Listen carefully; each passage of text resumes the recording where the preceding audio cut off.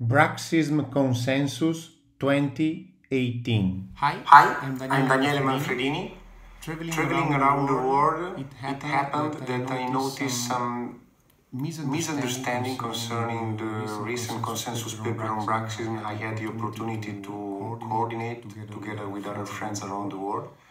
And that's why I'm here to try reading the consensus with you. Let's go.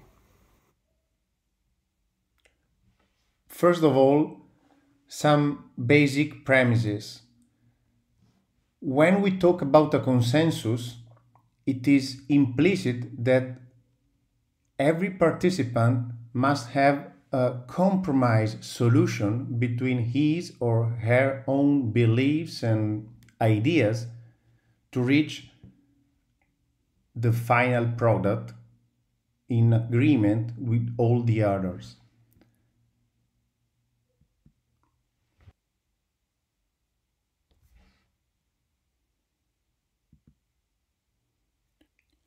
"14 specialists of different extractions, dentists, sleep doctors, psychologists, or facial pain experts, took part to this consensus effort.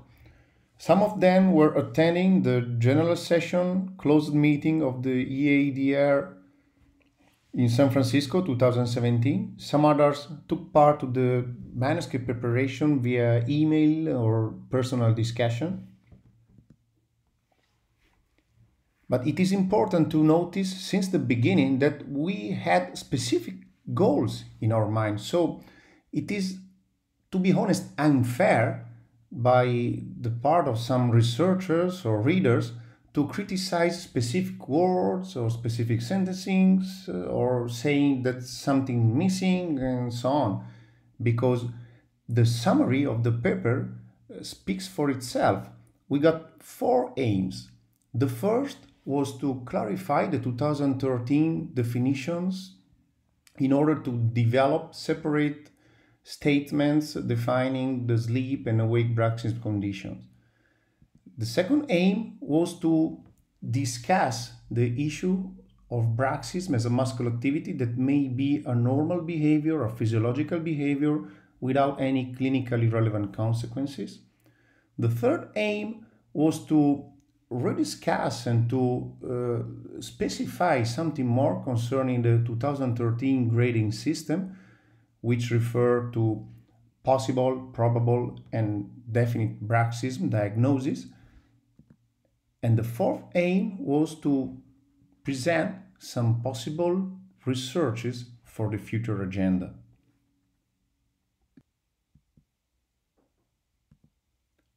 So let's start from the beginning. Bruxism definition. As stated in the summary, we provided 2 separate definitions, one for sleep and the other for awake Bruxism. Sleep Bruxism is defined as a masticatory muscular activity during sleep that is characterized as rhythmic, which means phasic contraction, or non-rhythmic, which means tonic-like contraction, and is not a movement disorder or a sleep disorder in otherwise healthy individuals. Awake Bruxism, on the other hand, is a masticatory muscular activity during wakefulness that is characterized by repetitive or sustained tooth contact and or by bracing or thrusting of the mandible, and is not a movement disorder in otherwise healthy individuals. What's the behind the scenes of these definitions? First, both start with the concept of Bruxism as a masticatory muscle activity. We are perfectly aware of the fact that in the text, as well as in previous discussions, Bruxism was referred to as a behavior. What we meant is that Bruxism should not necessarily be considered a disorder or something that should be treated, or even the single issue or the specific fact of contracting the jaw muscles by grinding the teeth. So Bruxism is the electromyographic contraction of the muscle. So that sign should be the requisite, the evaluation of that sign should be the requisite for future assessment strategies.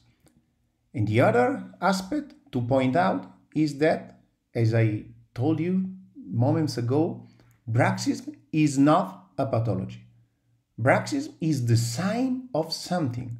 When we state in the manuscript or when we talk during the congresses or some international events or even Facebook posts that Bruxism is not a disorder, we don't intend that Bruxism is something that it is inevitably physiological or that doesn't require treatment. We just want to focus on the fact that in healthy individuals, some amount of muscular activity during the night is physiological, and that we don't know which is the amount of activity that may lead to clinical consequences both for dental interest and medical interest.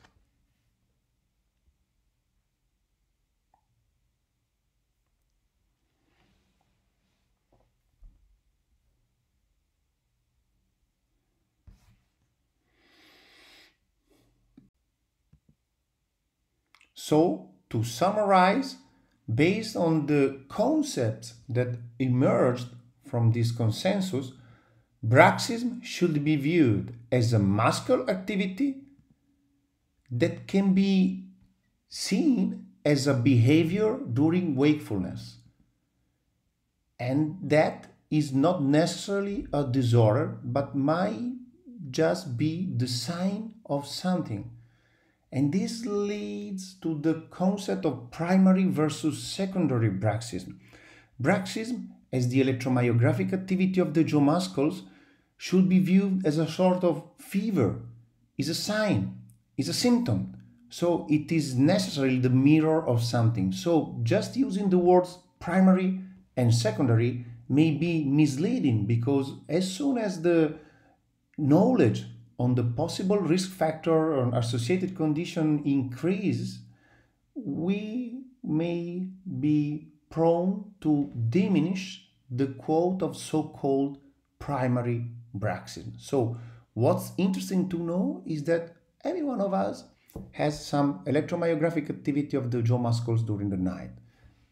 The amount and the additional activity in some persons may be the sign of something. And if we even want to speak about bruxism's treatment, it is important for us to understand that we should try to investigate for the possible causes. Second point is the discussion about the concept of bruxism as a behavior or risk factor and so on. And here it is quite intuitive to discuss that in many individuals, having some amount of muscular activity of the jaw muscles during the night may be just a harmless behavior. In some other, that amount of activity may lead to clinical consequences. Think about pain in individual with prolonged tonic clenching type contraction or bracing of the mandible, or individuals with tooth wear as a result of years of teeth grinding during the night. But in some cases, even we admit that at this stage of knowledge, it may be more a speculation than a real fact. Bruxism may even be viewed as a protective factor. Think about the complex relationship with respiratory arousals, with cognitive decline, or some other sleep conditions that may lead to negative health outcomes, and they may be prevented with the activation of jaw muscles. The third point of the consensus manuscript was the redefinition, or better, the rediscussion of the bruxism assessment strategies. We approached the San Francisco conference having clear in mind that a stackable system with a yes or no approach to bruxism diagnosis was not the ideal approach.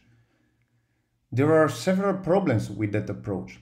The first is implicit with the use of the term diagnosis itself, because if we are talking about something that is potentially physiologic, we suggested that the adoption of the term assessment or evaluation may be recommended in the future.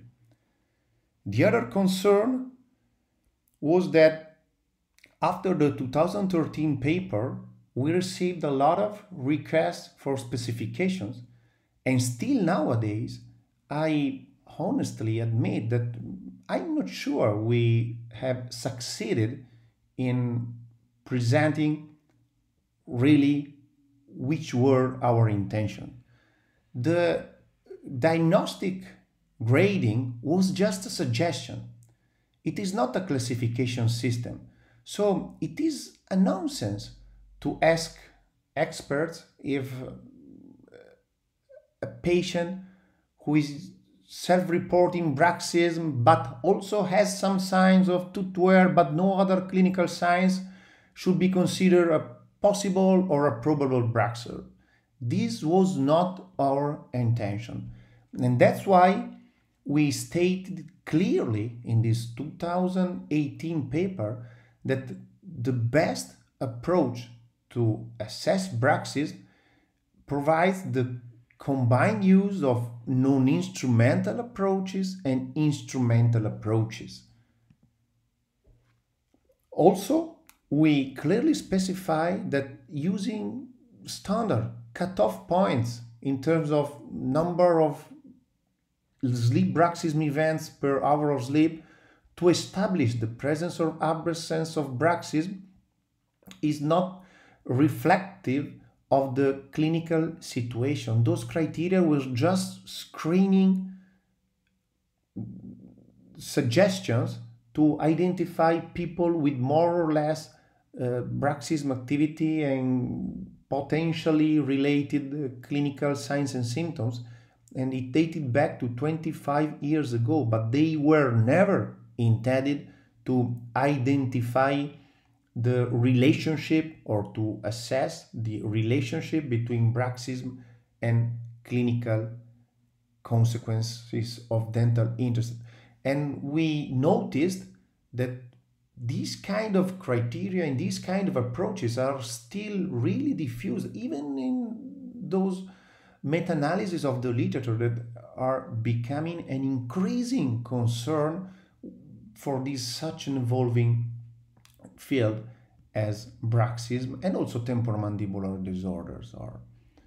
So the muscle activity that are related to bruxism should be assessed in their continuum. The real problem is that we don't have electromyographic or even polysonographic algorithms now that may be able to quantify the amount of muscle work that is over the baseline threshold. And during wakefulness, an alternative could be the ecological evaluation of the bruxism experience. And finally, the research agenda. Our goal for the future is to prepare a multidimensional evaluation tool. It is not yet defined in the consensus paper, but it will be prepared over the next few years, and it has already been partly presented and discussed in some other papers. The multidimensional approach to the assessment of bruxism should include the evaluation of etiological factors, the evaluation of the bruxism status itself by gathering information based on the subject, based on the observation of clinical signs and symptoms, and based on the recordings of instrumental strategies, electromyographic activity to measure the quantity of work of the masticatory muscles and polysomnographic recordings to study the sleep correlates of those muscle activity. And the final goal of that multidimensional system, of course, will be to evaluate the relationship of all the previous factors with the clinical consequences. My dream is to use artificial intelligence procedure to predict the baseline status while observing the possible consequences and vice versa. So, coming back to the summary, I hope it is now clear that criticizing the consensus paper because there's something missing, or criticizing the consensus paper because there's some specific concept that doesn't fit with a particular reader's idea of Bruxism is unfair to the efforts we made so far, because we were 14, we started from very different positions, and even myself sometimes feel that there were some words with which I don't fully agree, but I guess it's normal. Otherwise, it should be a solo effort. Based on that, the conclusions were that we succeeded in our goals because we provided separate definitions and stated quite clearly that sleep and awake bruxism are two different conditions with specific subconditions that are included under the umbrella term bruxism, and they refer to specific masticatory muscle activities that, being different and being present in different individuals, may or may not have different clinical relevance. The second goal was to discuss bruxism as a behavior or risk factor, and we came up quite clearly with the conclusion that bruxism should not consider a disorder, but rather as a muscle behavior or activity that in some cases may have clinical consequences or be associated or be a risk factor for some clinical consequences, and in some other situations it cannot be anything like that. The future, as we stated in the third conclusion on the assessment, will be to rely on combined approaches. As you can see in the third conclusion about the assessment, we didn't present any diagnostic grading suggestions, but we simply refer to the list or to the fact that we discussed a list of instrumental and non-instrumental approaches that can be employed to assess bruxism, and that may have some advantages and some other disadvantages. For sure, and that's the conclusion number 4, keep on using standard cutoff points to say Mr. X is a bruxer and Mr. Y is not should make no sense. Because bruxism-related masticatory muscle activities should be measured as a continuum of activity or behavior. That's it. I hope you have enjoyed this word by word reading together, and I hope that from now on, the possible misunderstandings and doubts concerning the consensus paper on Bruxism are solved. Works are in progress. We need for you. And we wait for you at the events of the Gruppo di Studio Italiano Disordini Craniomandibolari.